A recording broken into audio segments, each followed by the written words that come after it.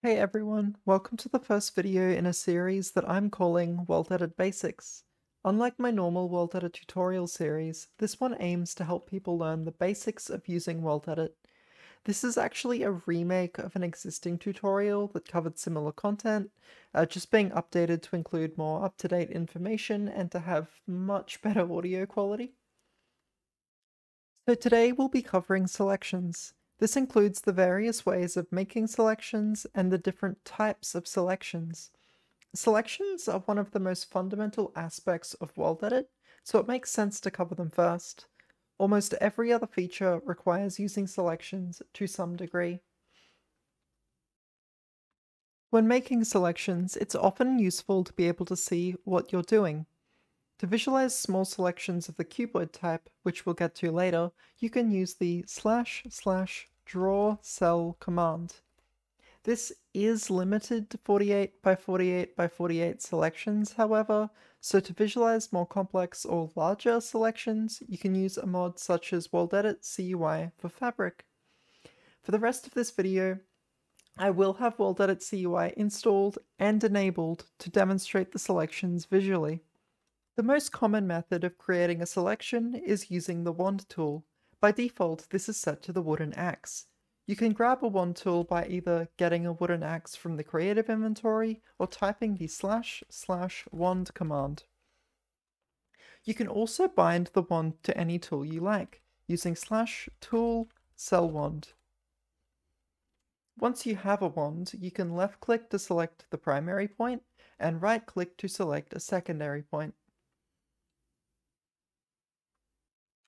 Another method is by using the //pos1 and //pos2 commands. These will either set the primary or secondary position to your current position, or the given coordinates. You can also select the position you're looking at in-game with //hpos1 and //hpos2 using ray tracing. The pos1 and pos2 commands can also be combined into a single command using the //pos command introduced in WorldEdit 7.3, where the first argument acts as the primary selection point and all following arguments act as secondary selection points. The pos command also allows setting the selection type within the command using the s flag, meaning you can easily create complex selections of any type with a single command. This is useful for writing down existing selections or sharing them with others. The final main method of selection is the far wand.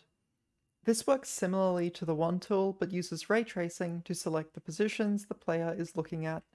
You can bind the far wand to an item by holding an item and running the /tool far wand command, then left and right clicking towards the blocks you want to set as the primary or secondary positions.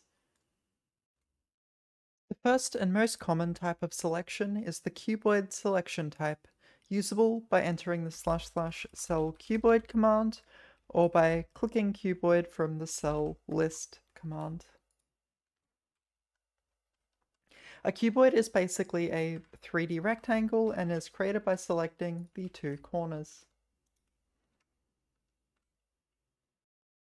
Another method of selecting cuboids is provided using the //cell extend command. This allows setting a starting point as the primary position and extending the region to all secondary positions.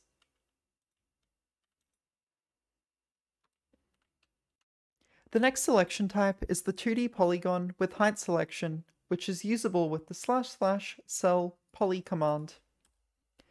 This allows selecting an arbitrary 2D shape by starting a shape with the primary selection and adding points with the secondary select. The height of the shape will be based on the highest and lowest points selected. Next up is the ellipsoid selection type, which you get with //cell ellipsoid. An ellipsoid is basically a 3D oval where you can select a primary position and then change the radius of each direction using the secondary select.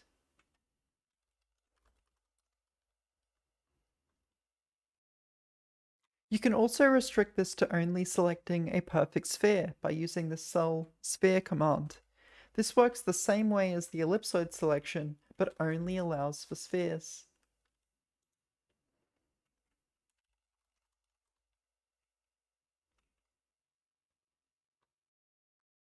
Next, we have the cylinder selection type, activated by using //cell sil.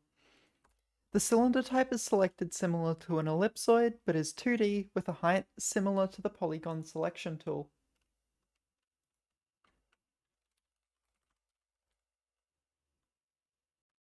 And finally, there's the convex selection type. This is the most complex selection type, selecting a convex hull around the selected points, and allowing for some rather cool setups.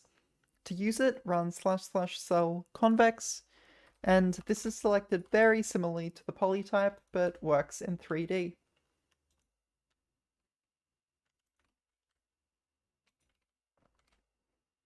After selecting this, I can run //set stone to set a 3D shape made up by those points, or alternatively, I could use a command like //curve stone to create a 3D curved line between each point. One final thing to note is that WorldEdit is capable of approximating these selections between types, which can be useful if you're using an integration with a plugin such as WorldGuard that supports some but not all selection types. For example, if I create a cylinder selection type, and then I switch this to poly, I can see that it is approximated a poly selection based on the cylinder that I had originally selected. Thanks for watching. I hope this has been useful and informative to everyone. As always, let me know what sorts of tutorials you'd like me to do, and don't forget to like and subscribe. It'd definitely help me out a lot, as I'm currently under the monetization subscriber threshold. But yeah, bye everyone.